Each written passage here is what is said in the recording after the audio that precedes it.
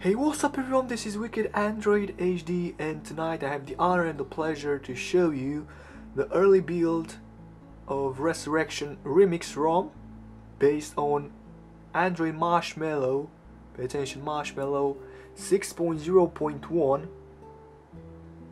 As you may see, Marshmallow. Okay, so as I told you, it's called Resurrection Remix 5.6.0. 6.0 maybe stands for the Android version that is running, and it's been developed by TJ Steve MX, which is also the developer of the kernel based on Cyanogen mode.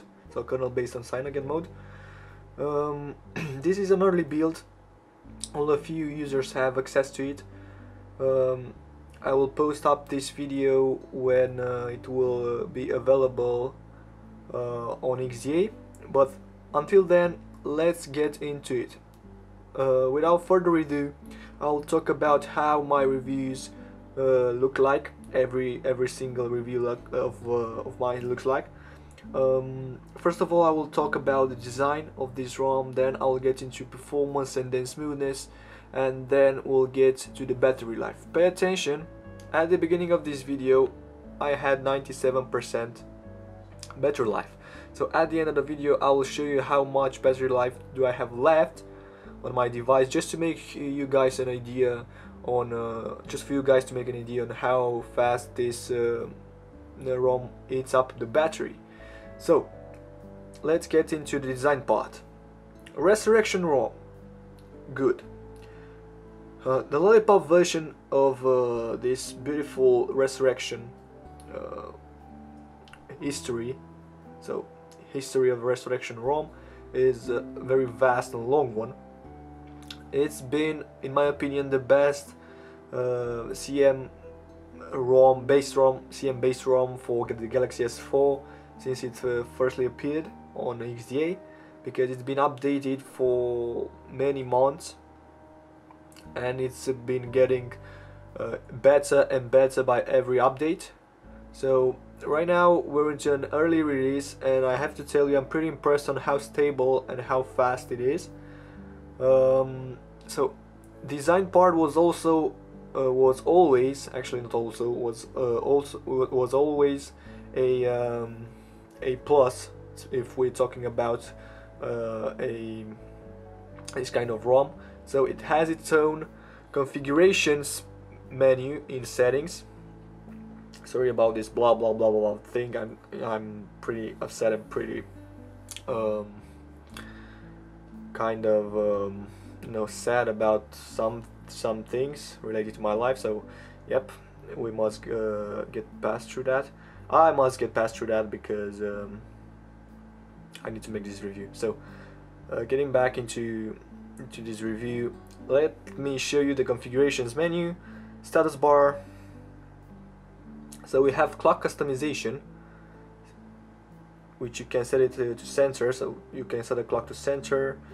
You can show up the date. Show the date like lowercase and small, for example, like this, as you may see. Very cool touch. You can change up the color of the clock and the date. I'll stick to the white one. Font.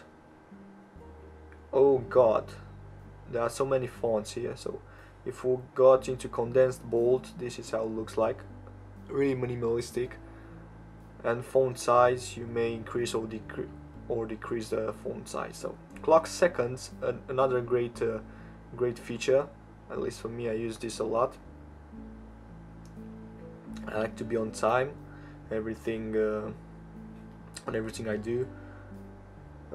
Battery status style icon portrait, this is my favorite, but you may change it to circle. I like it to be icon portrait. So battery bar, again, this white bar right there is the battery bar. So speaking about these kind of little tweaks regarding customization part, makes me say that this is the first the first Marshmallow ROM that comes with this kind of all these features imported from Lollipop, which is really great. Carrier label, don't know where it shows, but it should be somewhere. Network traffic resurrection logo, which you may see it appears right here. Headset icon, show whether I'd better hide this. Brightness control, double tap to sleep, and so on. Buttons, you can customize every single button regarding these soft keys, this hard key. Recent tab panel.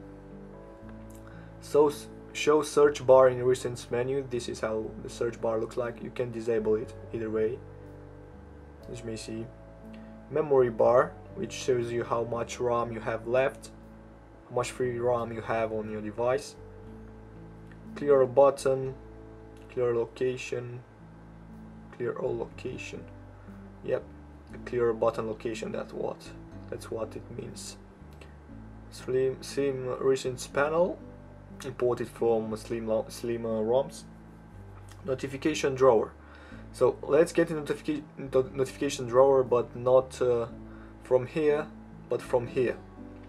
This is a new optimized and innovative part of Marshmallow and of Cyanogen mode.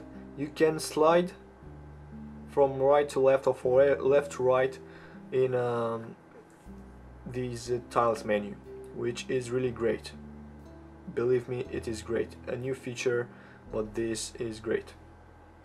So you can customize these by going edit tiles. You can press and hold title to edit. You can, move between these objects. You can add another more. Oops, system user interface has stopped. Well, as I told you, this is an early release, so bugs may appear. So don't be upset about this. It will be fixed somehow. So let's get into the configurations panel again. So notification drawer. What is this? Modern. Time contextual header. Whoa. Yep, this is a nope. It is. Oh Jesus! How smooth! How great this is!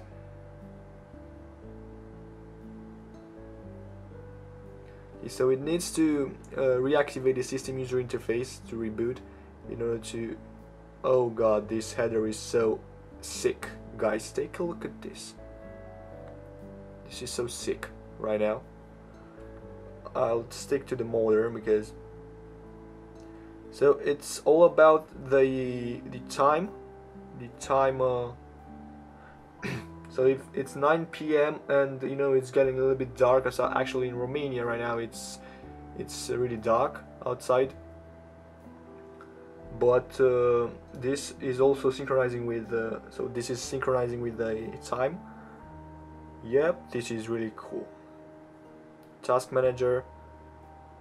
So it's rebooting every single time in this section, so you'll have to be patient. So this is the task manager.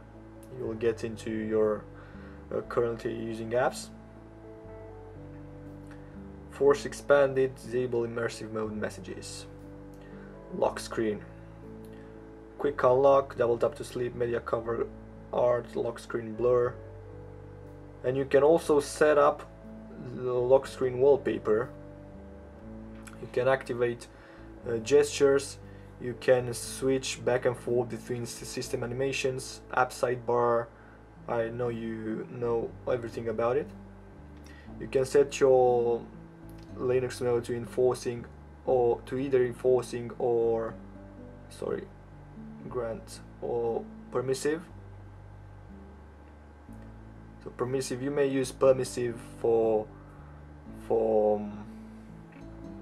if you wanna tweak your audio by installing Viper for Android FX. Whether you can customize your location. Disable force close notifications. Yep, this may be useful if you're using this early release. camera shutter sound. System user interface tuner.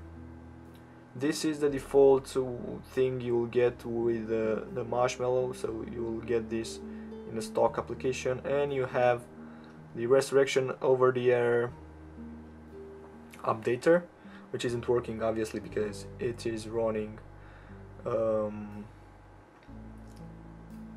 this is an early release, as I told you.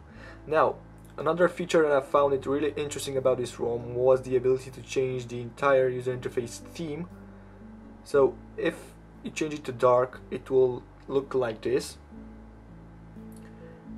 And this is the best part of this ROM. I like how Lollipop and Marshmallow, of course, looks like and feels like, but I didn't really appreciate it. Didn't really appreciate the whitish accent Google gave to the user interface. So it's better. It's better to to look like this. And also it's less battery, because AMOLED screens uses less battery when displaying while displaying black pixels. Okay, what else? I think you can also customize the LCD density in order to look for the user interface to look smaller on this screen. So tablet style, for example. I installed the micro gaps you'll find on opengaps.org. I'll put a link in the description with all the files you'll need, of course. And as I told you, I will release this video when TJ Steve MX will give me the permission to it. So let's dial up a number and see how. Yes, blazing fast, no lag. Envelope number, because it's not being recognized by my carrier, but I should receive a message from, yeah. So this is how it looks like when I receive a message, and it opens up really quick. Now, so design part, I will give it 10 out of 10, because this is what I need. This is what it represents CM the most. Really customizable, very customizable. I think I said really customizable twice. Yeah, but I'm really fucked, you know. Yeah, not feeling really great. Sorry guys if you didn't understand a thing, but I'm trying my best to keep focused and keep concentrated on what I'm doing right now. Okay. Bugs. The performance, you saw it already. It is blazing fast.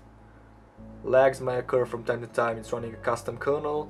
You can customize kernel settings by going to kernel editor. You can switch back and forth between CPU,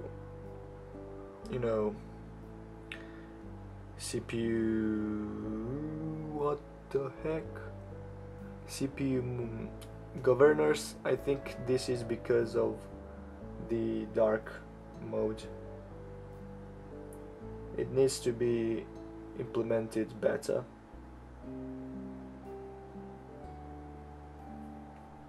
Okay, yeah, it was that problem. You can switch back and forth between CPU governors and GPU governors, and you can even tweak out the hell of the battery life out of this ROM. Okay, so not battery life, performance and smoothness. Really moves really great. Really yeah. Clock, you can switch back and forth between apps really quick. No problems at all. So performance, I will rate it 9 out of 10 for this. Smoothness, again 9 out of 10. And if we're talking about the battery life, which for some reason isn't showing up right here, but we'll get into this real quick. 92% from 97%, so 5% was consumed in order to make this review. I reckon it's great. The main and right now I'll talk about the bugs you'll find on this ROM. Camera bug has been fixed, so camera is working flawlessly. I think it's the notification bar is lagging a little bit. But if we're getting in the cellular network, you can't change between back and forth between 2G or 3G. It will always keep it changed on LTE. And yeah, it will need. I heard that this is a CM bug, and they need to fix it before, you know, before developers could implement it in their custom ROMs based on CM. That was kind of it, guys. You saw my previous Marshmallow reviews. You saw how application looks like, how everything, and how everything works, and how impressed I am with this version of Android. And I hope it will be developed furthermore by these beautiful developers. I have to thank TJ CVMX for giving me the permission to install this ROM and to test this ROM. So thank you Steve for that. Android version 6.0.1, so it's been already updated to 6.0.1. Yep, 0.1. How great it is. So that was it for today, guys. I hope you like it. If you did, please make sure you thumbs up, hit this thumbs up button, and subscribe right down to my channel. This keeps me motivating doing these kind of reviews. And well, I hope this ROM is gonna be again the best Marshmallow ROM based on Cyanogen mode for the Galaxy S4, because I really need to change something about the device, about my device, maybe changing from KitKat finally to Marshmallow. I hope this will make progress and will help me decide how fast I will try to switch between KitKat, to switch from KitKat to Marshmallow. So thank you for watching, guys. Wicked Android is out. Take care. Bye bye.